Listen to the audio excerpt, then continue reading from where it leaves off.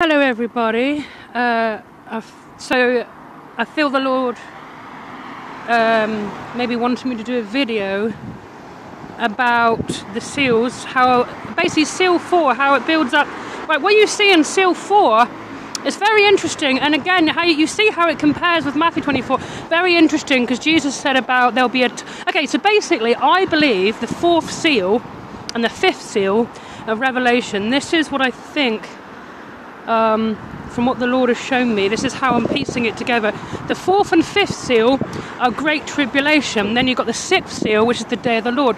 Now, all that's leading up to the 4th and 5th seal, I'm not sure what the 1st seal is, but anyway, the 2nd and 3rd seal is like the beginning of sorrows. And then you've got the, it's a basic 2nd and 3rd, yeah. So you've got famine and the problems with war, fighting, this kind of thing. We're seeing people rising up. People are getting more aggressive. There's more of a fighting, aggressive kind of thing going on. Now, what people are saying is they've noticed this increase in this kind of aggression, fighting.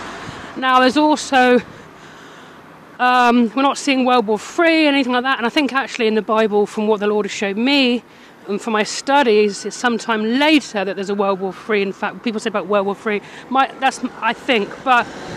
I think, okay, and I'm not saying infallible, so please all seek the Lord and pray for yourself. That bit, but anyway, I just speak as I find people. But basically, so what's interesting is you got the 3rd seal in Revelation 6, which is famine.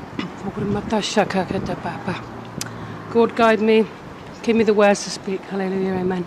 So I'm getting a bit shy now because I'm around people and everything. That's fine. At the end of the day, I've got to speak to my YouTube viewers. Very important. So people, what you've got is the 3rd seal. Let's speak as the Spirit moves. Amen. The 3rd seal. And that's famine. That's people struggling with the increase in prices. This kind of thing. I understand it to be inflation and this kind of thing, right? And then you've got wars and rumours of wars, which is like the 2nd seal, as well as people killing one another, the 2nd seal. Increasing aggression. And increasing aggression. Saints of God, amen, right?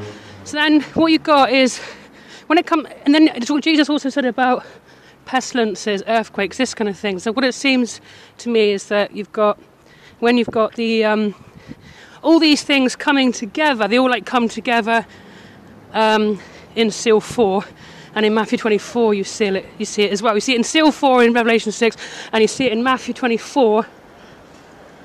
Sorry, I'm not filming you, I'm filming this slide. So you got it to Matthew 24, you see it as well. Basically, you see all these things come together, amen. It says about the beasts of the earth, pestilences, famine, wars, rumours of wars, killing, all these things coming together.